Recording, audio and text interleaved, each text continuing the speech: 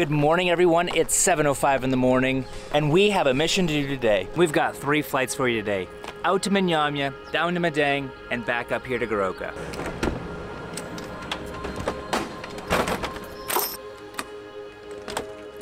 So Jeff and I are going to be going over the IFR environment here in Papua New Guinea today. He's been flying now for how long? Like 3-ish months? 3 months, yep. 3 months. So we're just now getting into the IFR stuff. So as we start moving into the rainy season, we're going to want him to be proficient in IFR operations here in PNG, and it's much different than America.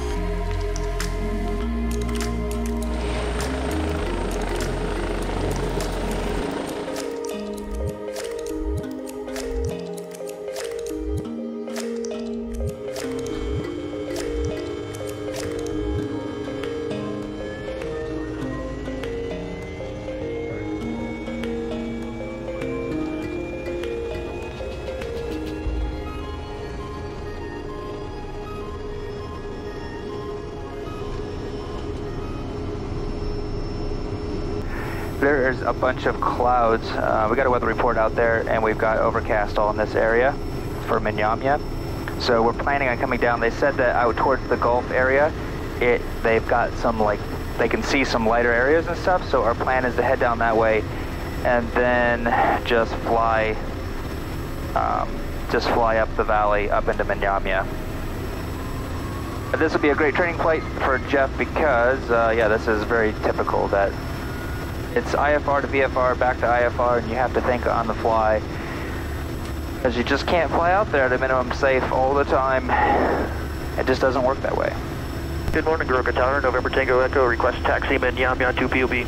November Tango Echo, roger. Taxi 17 right, then a backtrack 17 left for right, QNH 1022.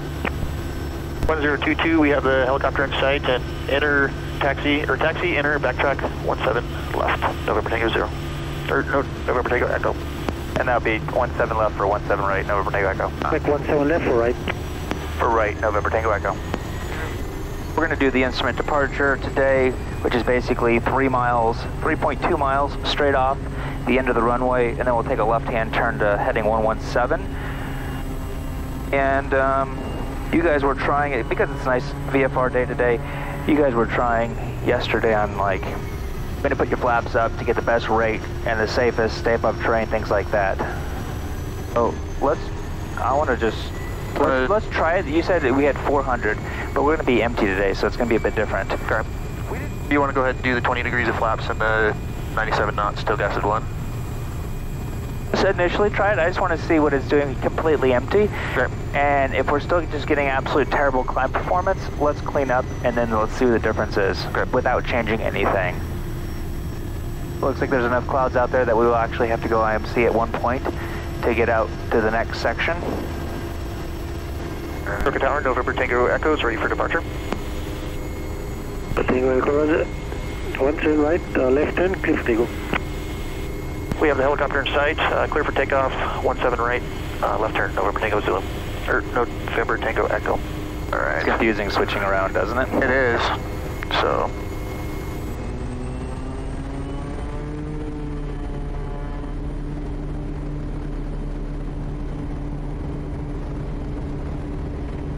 Alright, airspeed's alive.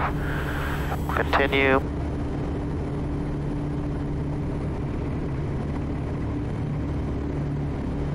To get 96, we're gonna only be like probably like a 5 or 6 degree pitch angle to get 96 knots. Okay. So we gotta be down here. And I mean, that's like next to, yeah, that's just absolutely horrible climb performance.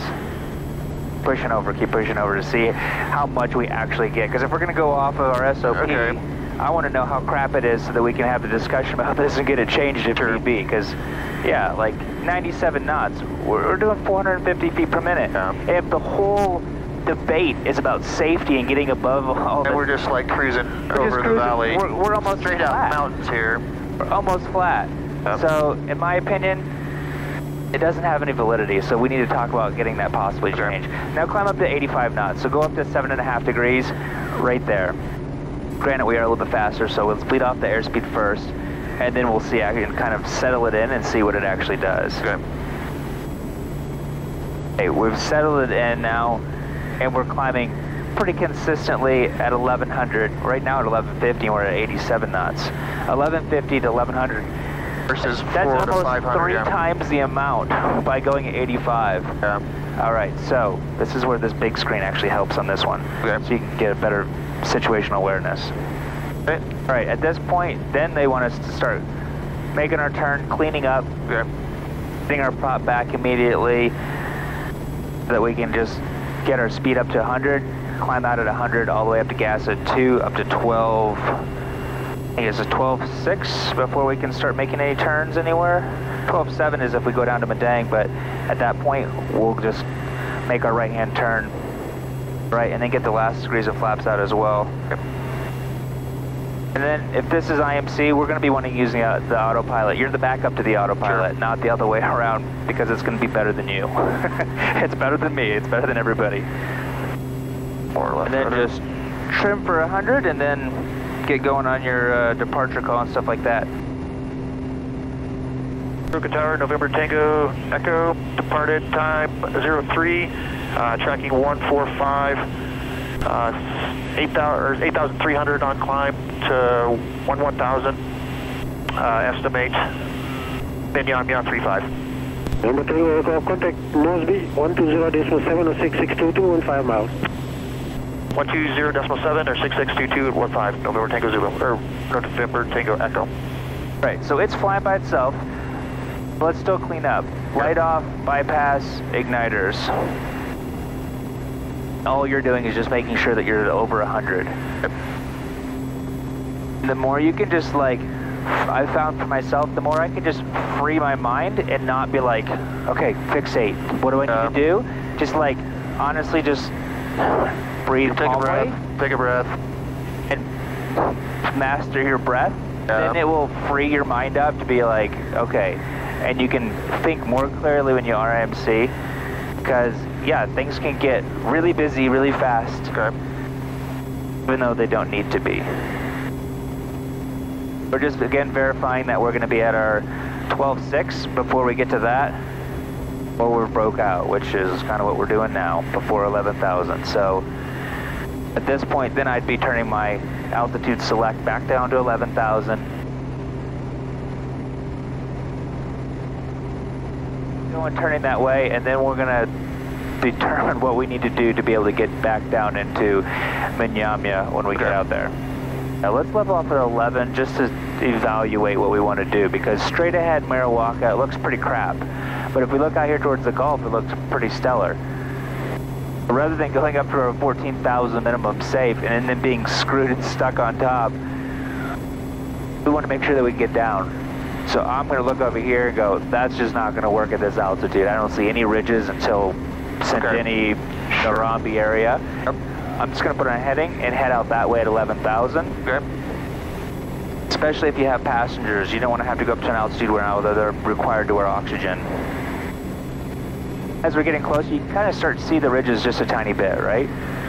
So I would just go for Find a lower spot. right about where you're going right now. It looks like that might even be the mirror. Let's see, no, that's Mariwaka's there. Mariwaka's over there. So we're probably looking at the Narambi Gap right there. But that looks like that's going to be the best option, is heading out that way. They're staying on the edge of all these mountains and then coming up the valley. We're just about 10 minutes out from now. Again, the people that were out here were picking up said it's all overcast out that way, so we're coming down more to the south of where we went to in hopes that we can fly up the valley. It's actually looking really nice out there now, and yeah, we're not that far from it. So let me get this out of here for you, get this one out of there. That way you can get a better idea of where the valley is. So at this point, I'm going to start down because we want to get down into the valley rather than getting over there, because it looks like it's a pretty thick overcast, or at least a really hazy and rainy. Starting to descend, man. I'd start descending in now. You've got, if you hit the cursor, we come all the way up here, you've got 10 miles to the big valley that we want to get down into.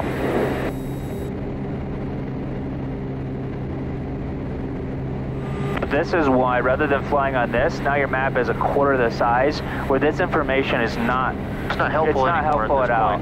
So at this point, when you are coming in, yeah, having the train on is great, but that way you can kind of see, where do I actually need to go? Because you can't see a lot of the mountains, and this helps kind of fill in that situational awareness. It looks like the ridge out there you see further on out is... That's the other side of the valley, or? Oh, let's see, that is how many miles away? That's still 10 miles to the other side of the valley. It might be on the other side of that, but when we want to actually go down, potentially. Oh, the winds are still at 35 knots. It is. Just wild. We don't have those kinds of winds here very often. As long as this is our valley going up, this is the valley, I think. I know it's a really grassy one. With this many clouds, it's just hard to tell. Because we got the valley. And so it comes up this way and goes out that way. So I would say, yes, this is the valley. It's just around this little ridge here. So yep, that's where we want to go down there. It's clear underneath. Let's start heading that way. And yeah, this will work out well. So while we're sitting here before we get there, let's turn our circuit altitude down. We've already got it in there so we can remember it to pull up in the chart. And do you remember what the runway heading was? 33. This might be an interesting landing. I've got to go around. It's going to be increased power, flaps 20, pitch for 73 knots, and 740 on the ITT, and it's going to be a slight ride up the river. Prop and harnesses. My guess is when we get a little bit closer to the ground, the winds will die down quite a bit, I hope. Otherwise, we'll have a 20-knot quartering tailwind for takeoff. Thankfully, we've only got 450 to 500 kgs out of here, and then it's like very long, but that's still the grass is a pretty hefty amount. Fairly long as well. So looking ahead out towards the lower route out that way, it just looks like a lot of rain and just kind of crap. So our best option is just to head back the same way we just came, because we already know that it's nice that way. Elevation Minyamia 1207 November Tango Echo is in the circuit Minyamia. That says 40 degrees left side. So that's great. We're already dropping off 10 knots. Anybody on the runway is wet. Potentially wet, yes. So it's going to be slippery because with the longer grass and this type of grass here, it gets really slippery. So don't just be, I mean, it's so long. Don't just crank on the brakes as hard as you can. Sure. And if you start sliding to the left, get out of reverse. Okay. That's kind of what got me the other day at Candrian, was having the power in and 17 knots on the tail. See those grouping of trees? Little patch of them? Go to just the right side of those, okay? We want to go about this altitude, just keep it at about 100 feet per minute going down. Okay. So we want to be about 75. Quite a bit of wind, so let's start crabbing that way, just on the right side of those little bunch of trees. 65 knots, we're going to add at least 7 knots. Okay. So I'm just going to put you in at 72 knots. We want 82 here. Yep. 500. A couple extra just because it's going to be, we got 20 knots on the left. Power a little bit and start descending. I'm good. Been really good. We've only got 6 knots, 5 knots of wind on the head now.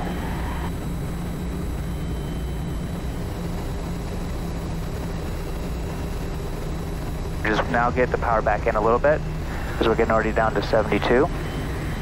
Don't land short, just get yourself, we have so much room here. Okay. At your speed. Oh, we're in a little bit.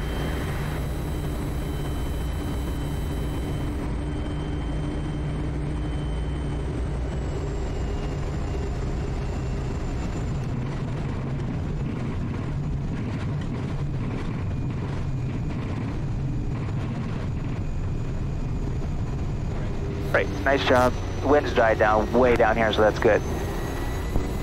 That's kind of deceiving as far as where center line is with this. Yeah, when there's like this massive wide amount of grass, it is very difficult unless you're like looking out here and going, okay, where do I need to be? All right, we'll go ahead and pick back up out of here when we get out of here on takeoff.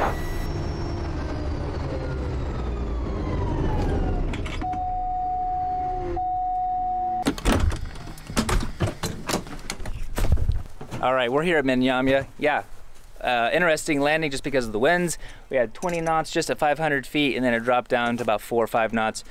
Pretty much these trees back here behind me, they block that. So we're picking up 6 passengers, heading down to Madang now. We'll be heading out the exact same way that we just came in because it worked. This way out here, lots of rain, lots of clouds, lots of bumpiness with this 35 knots of wind going up there. So we're gonna make it as smooth as possible for these guys. 55 minutes probably down to Madang because we have to go a little bit longer.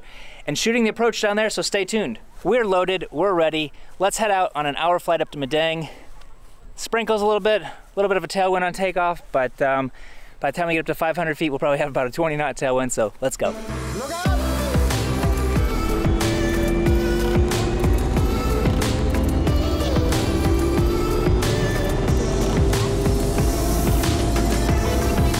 All stations, Minyamya 1207, November Tango Echo will be taxiing Minyamya for Madang. We'll be on climb 12000, all stations, Minyamya.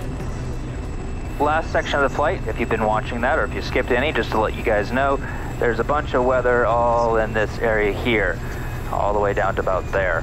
So we're going to come back around the same way and then jet on up to Madang on an hour flight. We're going to shoot the GNSS 07. It's an LNAV down into Madang. And when we left this morning, it sounded like it might have actually needed an approach. So we'll see as we get closer what it's like. It'll be 2 hours since we left Goroka, so I don't really think it is. Did feel probably, I don't know, potentially up to 10 knots. You'll probably have a little bit more here. As we take off, we have a tailwind. We're gonna get off, we're gonna push over, we're gonna get our speed up to like 85 knots. Okay. And then kind of just slowly climb out so that we're maintaining that 85 to 90 all the way out, even with our 20 degrees. Because the second we get up there, we don't want to just hit right above the trees and then all of a sudden we went from a 5 knot to a 20 knot tailwind because we were at a 20 knot just at 1,000 feet. Sure. Just expect it to be bumpy, and we'll just climb out at 100 knots, exact same way we came in, just at our best rate so we can get up there as quickly as possible, get over those mountains all the way up to 12,000. The higher we are above those mountains, the less turbulence we'll have. Great, we're ready. Great, parking brakes off.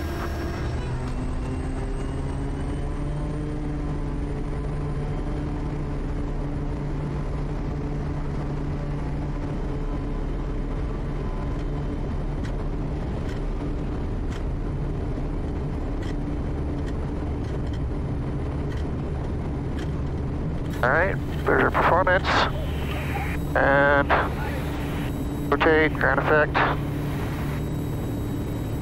Not too much. Push over a bit so we can get our speed up because we're still 75. We're going to be getting into wind right here in a second.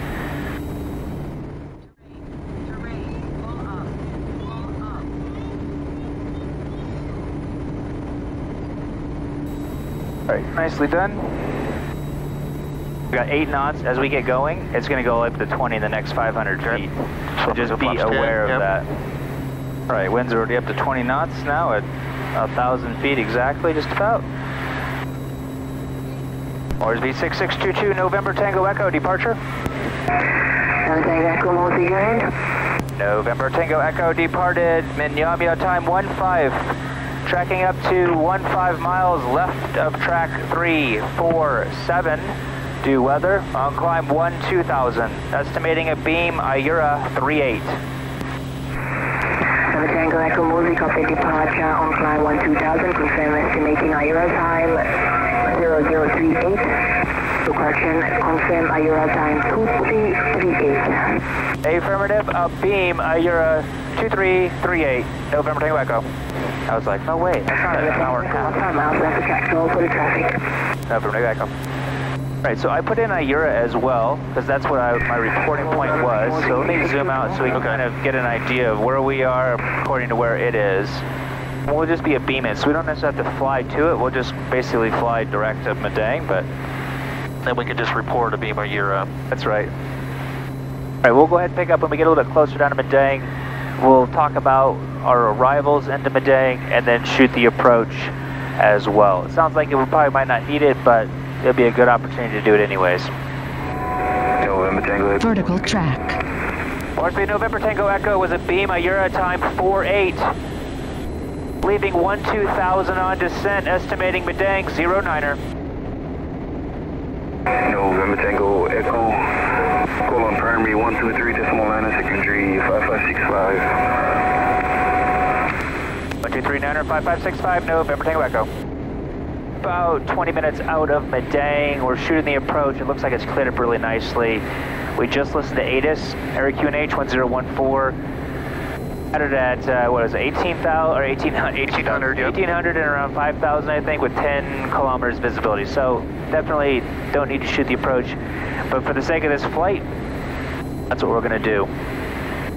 So we've got two different things. We've got an approach, we've got the arrival. We're coming in here on the Wilhelm arrival, and we're coming in from this direction.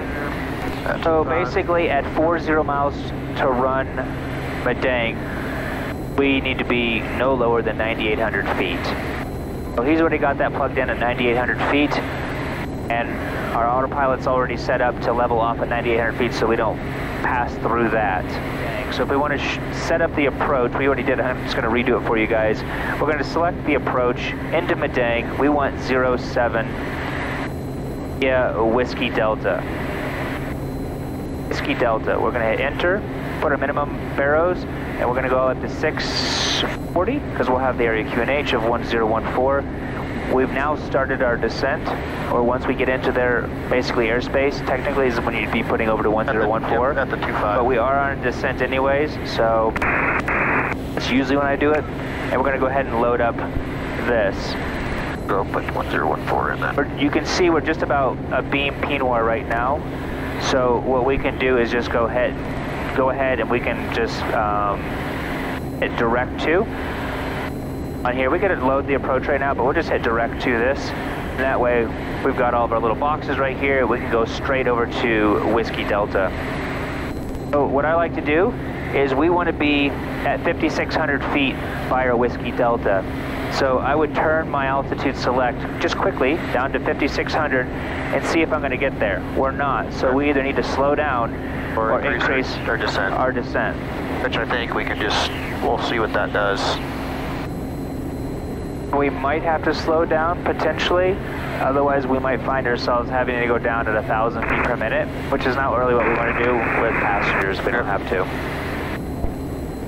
At 25 miles we go to 5,300, but at that point we only need to go to 5,600 feet. Okay. So see this? It has top of descent for our 5,600, but it's saying we're going to have 1,000 feet per minute by the time we get there. So let's go ahead and rather than just cranking this up and up and up, let's go ahead and just start slowing down a little bit. It's like these sunglasses. I have them on my website in silver and gold, as well as just like the regular classic aviators as well. These ones have glass lenses, so they last. I've had them for over a year and they don't have any scratches on them, so.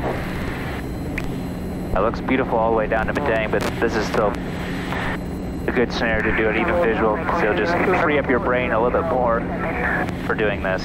We're heading down to Whiskey Delta initially. We'll be at 5,600 feet.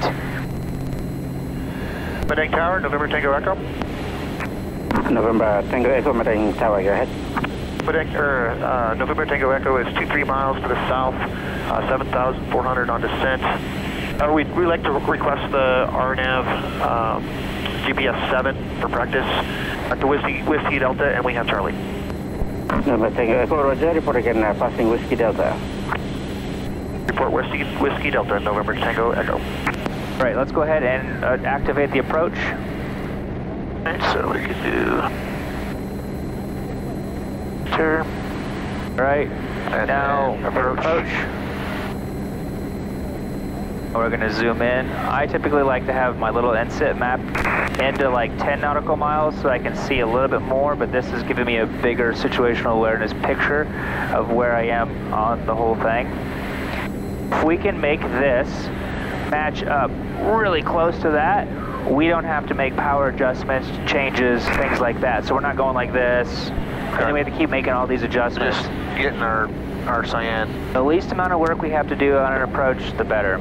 So we're going to be shooting this approach. Typically we'd shoot them at 110 knots with a prop forward and 10 degrees of flaps. Okay. With about 800 foot-pound of torque. on average to give you that 110 in straight and level, and on descent right around 400 foot-pound of torque, and that's going to give us 110. So if you know these numbers, you don't have to think, and you're not fishing for numbers, you're not fishing for your airspeed.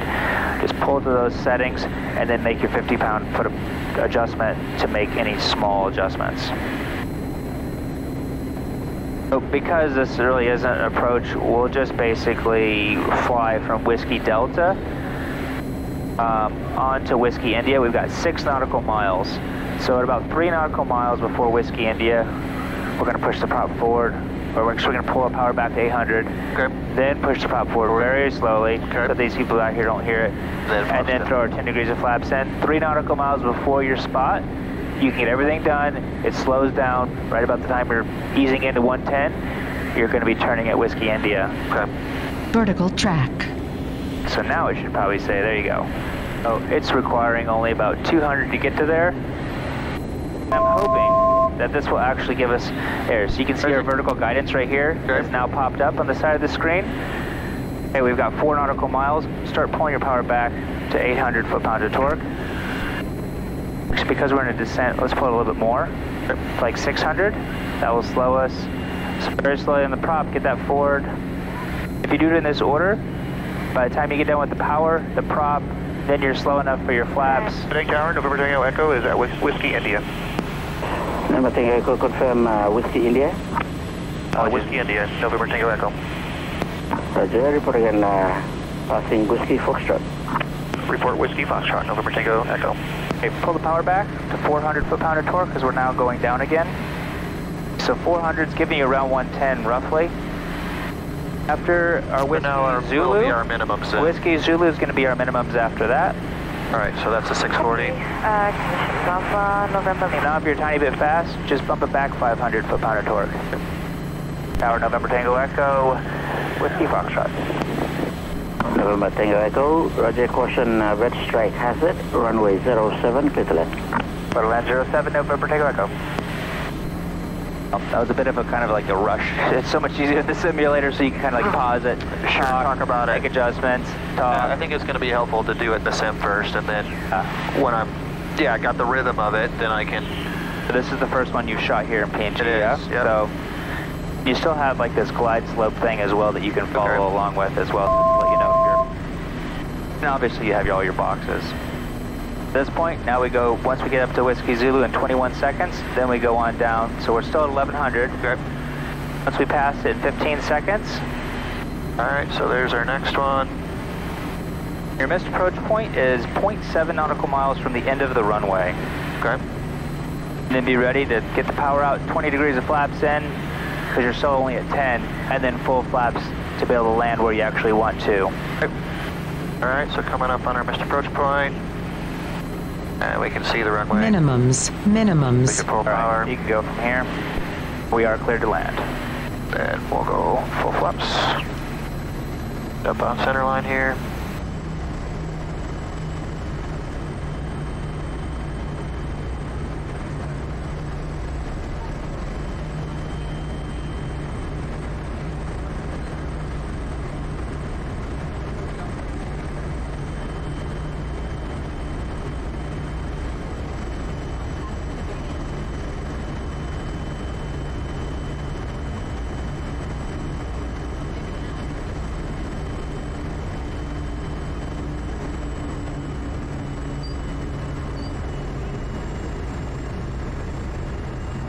Very nice.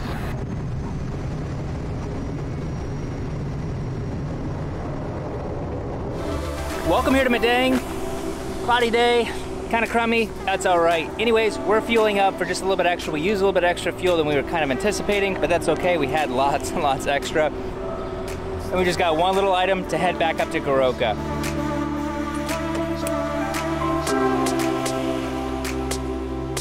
It's always busy on an IFR approach. I always forget that it's so much harder to actually say what you're thinking in words while you're doing it. Anyways, Jeff did a good job.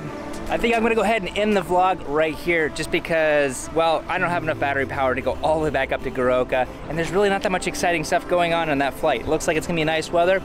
So Thank you so much for taking the time, guys. I really do appreciate it. If you're not already subscribed, consider subscribing. Give it a thumbs up if you thought this was worthy of a thumbs up. And see you guys next time.